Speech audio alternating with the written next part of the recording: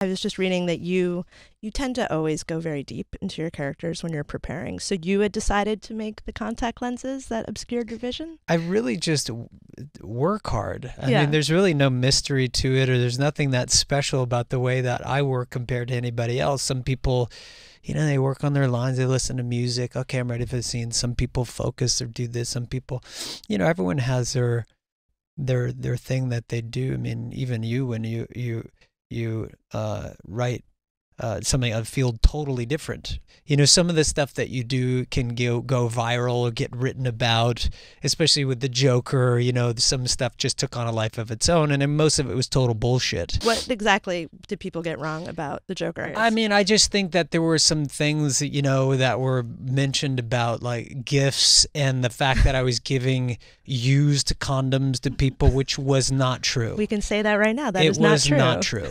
And what are you going to do at that moment? You can't even, it doesn't matter how loud you shout or hold up a sign, you know, with your pants off in Times Square. People are going to go with the story that they want to run. Right. And it just wasn't true. You know, I gave rap gifts to everyone. And on set, we were all laughing, and people were thrilled to give them. They were given, like, you know, whatever the Joker would give was the idea. Right. And you know, I didn't even really put them together. Basically, it was my team and my assistant, and we were all having fun with it.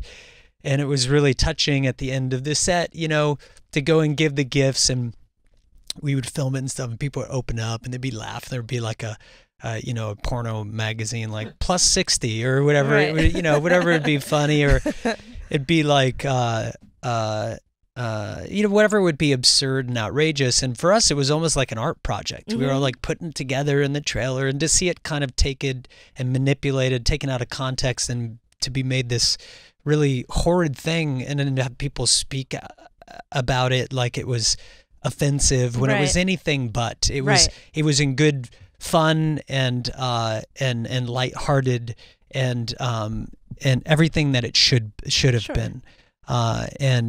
So but that's the world that's what the world we live in.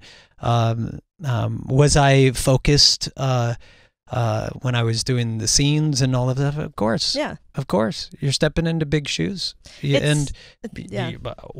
Look, you work the way you work. I'll work the way I work. You can kiss my ass if you don't like it. That I'm talking to the public, you know?